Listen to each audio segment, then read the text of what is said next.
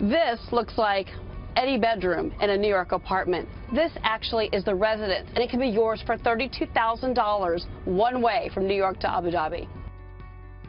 So I've just taken a little bit of a nap on my flight, and I want to take a shower. But I have, of course, my own shower, which is amazing, just for myself. And I've got a full bathroom in there. And then afterwards, maybe as I'm getting close to New York or Abu Dhabi, I decide to relax in my own living room. And what we wanted to achieve here was just really the height of luxury.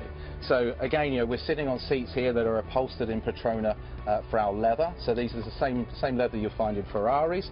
So now these are the first apartments behind the residence on the top of the aircraft, and these are basically first-class seats. And then if you want to have maybe a snack, maybe a drink, it's time to go into the lobby and maybe meet some people and have a little fun. Come on. It's between the first-class apartments and business-class seats, and this is where everyone can congregate, have a cocktail, have a snack, and maybe you can make a few friends on your 12-hour flight from New York to Abu Dhabi. There's things about here that I forgot about being a flight attendant. Remember, everything has to be secured. So, like, these are the carts that you're going to see in the aisleway, but for takeoff and landing, everything has to be secured. And I used to do this when I was a flight attendant, back in the day.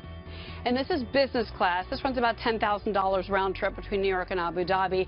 Now, you've got a lot of the same amenities that you get in first class. You get your own bed, you get a television. The difference is quarters are a little bit tighter. So if you don't like the person next to you or you don't want to meet them, you don't have to. Bye.